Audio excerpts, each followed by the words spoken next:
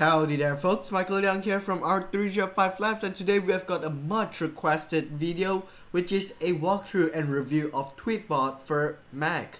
Now I do apologize for the lack of content over the past few days or even weeks, as I've been feeling extremely under the weather and I've just got a ton of stuff to do for school. However, that's no excuse, and today we have got Tweetbot for Mac to walk through and review. Without further ado, let's go ahead and get started.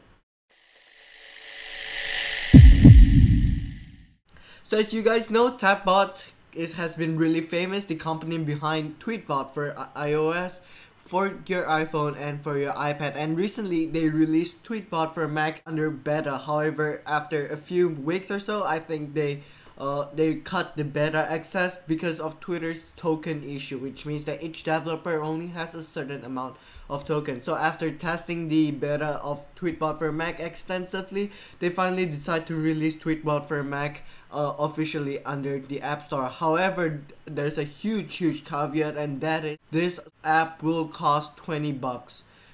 And $20 is actually a lot, but we will talk about whether that is worth it, whether you should go get it, or whether if there's a better alternative or not. So here we are at Tapbot's website, and as we can see, we have got a little description of Tweetbot for Mac. Tweetbot is a fully featured Twitter app for Mac based on an award-winning app for the iPhone and iPad with Retina support, syncing via iCloud, multiple column views. Tweetbot is the premier Twitter app for Mac.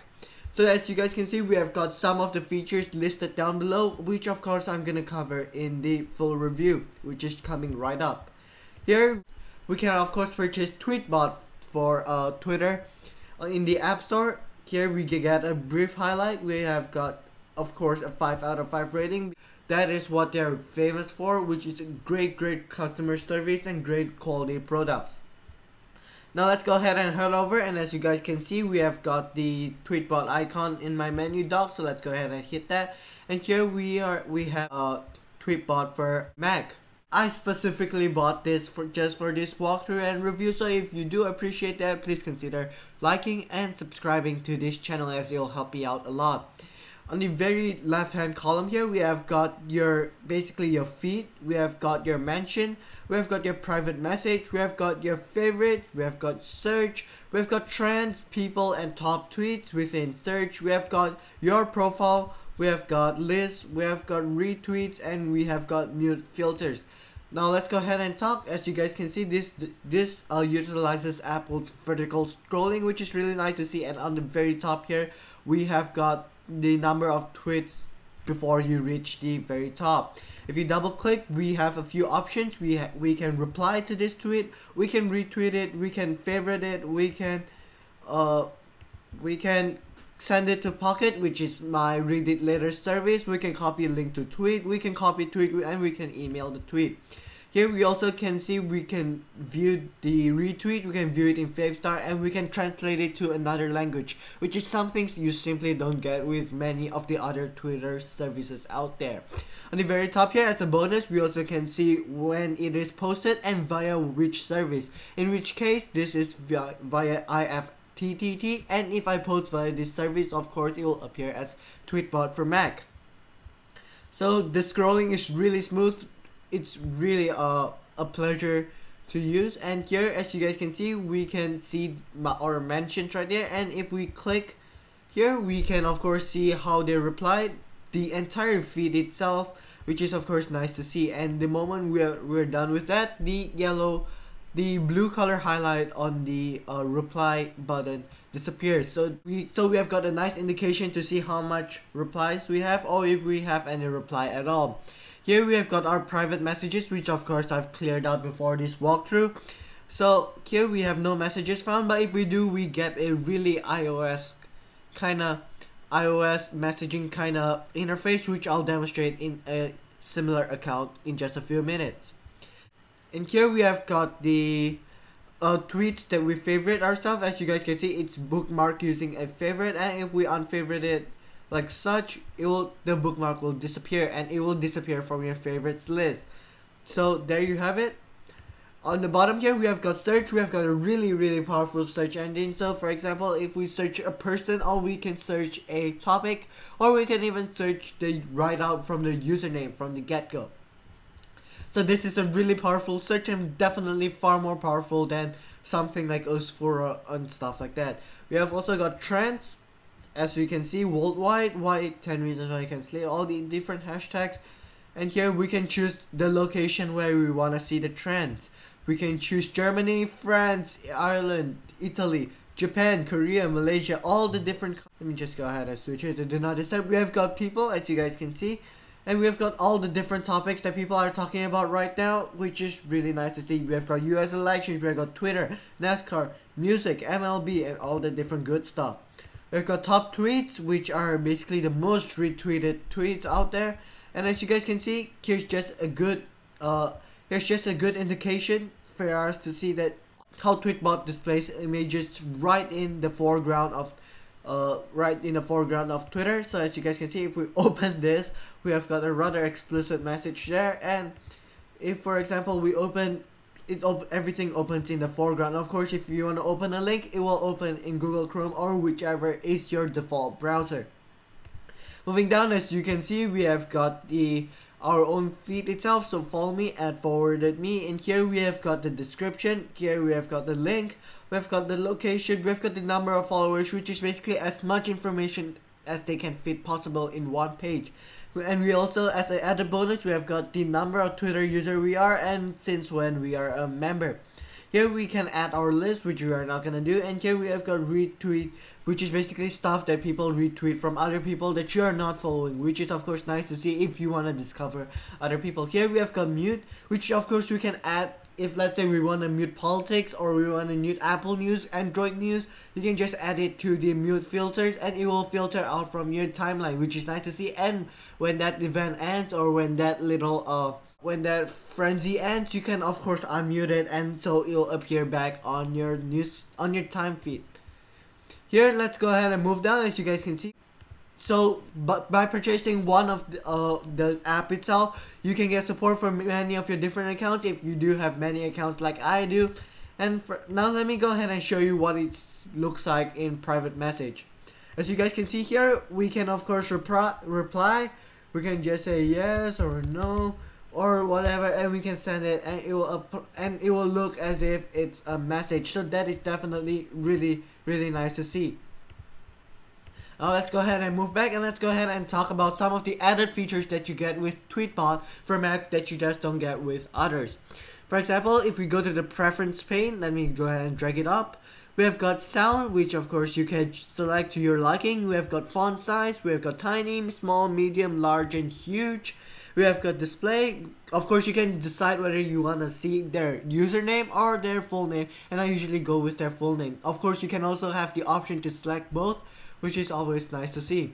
Here we have got the date format, which is relative or absolute, again nice to see. And we have got the new tweets bar, which is what I just displayed a few minutes ago, right here at the very top here.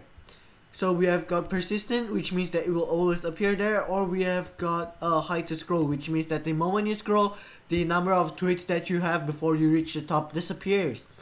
On the top here, we have got show menu bar icon, which is basically right here, which I'm gonna talk about real soon. And we have got quote format, which is standard quote, and open links in foreground or background. Accounts, as you guys can see, we have got different accounts, and one thing I want to talk about is the sync feature, which is something you don't get with many, or basically all of the other Twitter client for Mac out there. So it basically syncs using iCloud, which surprisingly Twitter has its own way to do it, but you can sync your DMs, your follows, your timeline position, and all the other good stuff across all your devices. So for example, if I've got Twitter for iPhone right here, and I'm let's say at the 27-minute timestamp, it will sync together with my iPhone. Of course, I haven't set that up, but I'm gonna do so real soon, and this is a huge added bonus if you're considering Tweetbot for Mac, which is that you do not have to read the same tweets twice. Another thing we want to talk about is read later. Of course, you have got all the different all the different services that it supports: Instapaper, Pinboard, Pocket, and readability to your liking. So if let's say someone links to a long article and you want to read it using your read it later service, you can go ahead and link that. Here we have got video uploads. Depending on which service you want to use. Image uploads, I simply use Twitter because simply that is the easiest one to use. And URL shortening, we have got your own custom. We have got bit.ly, we have got Cloud App, and we have got Droplet.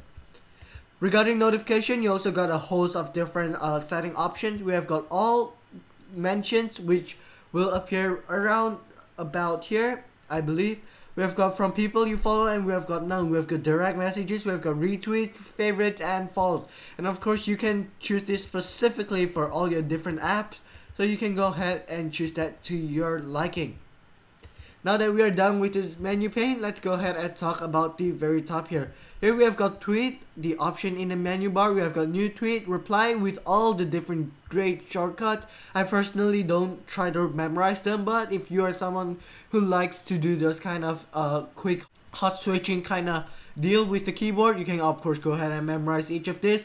And that is one of the nicest things with Tweetbot, is that it doesn't necessarily kind of imprison you in a way to a single format. In the way you can execute a command, you can do it in several different ways. You can do edit, undo typing, copy, find, substitution, grammar, transformation, speech, and all the other good stuff. Here we have got text, writing direction, which we are not going to talk about. We have got scroll to the bottom, scroll to the top, in case you don't want to scroll through every single one of your 300 tweets in your timestamp. We have got display tweets, we have got previous tab, next tab, we have got previous account, we have got next account, open a new column, and all the different good stuff there.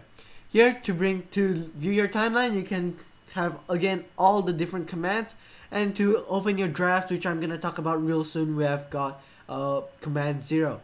Help, of course, as usual, we have got help. And let's say for example I want to tweet something, hello folks, but I don't want to tweet it right now. I can of course save it as a draft, and next time I want to return to it, I can go ahead and open it in a drafts folder. So here, as you guys can see, we have got the entire row of drafts. And again, as you guys can see, if let's say I want to type something else and I don't want to tweet it right now, if for example I've got a great idea, I can save it in a drafts folder and I can always come back to it later. Of course I can delete it right here, really simple. Let's go ahead and edit it, and we can delete it really simple if you don't want to, if you don't intend to tweet it in the future. Lastly, we are going to talk about the menu bar icon, which is nice to see. And if you have got a mention, this will basically turn blue. However, I do not have a mention right now. And as you guys can see, we have got a host of all the different accounts, and we can choose whether we want to see the tweets, whether we want to see the how many tweets do we have waiting for us in our timeline, whether we have any mentions, and whether we have any direct messages. So this has just been the walkthrough and review for Tweetbot. Personally, if you use Twitter half as much as I do, I find it extremely worth it, and I do recommend that you buy it. However, different people have different preferences, and most people, if you have been using the web interface, I suggest you do not jump onto this ship right now, as it might be slightly too expensive for you. It might be an overdrive, it might be overkill. However, if you use Twitter a lot for the most part of the day and you like the iCloud syncing feature, which is something you don't get with many out there, I suggest you go ahead and buy this. This is gonna be a extremely worth it purchase.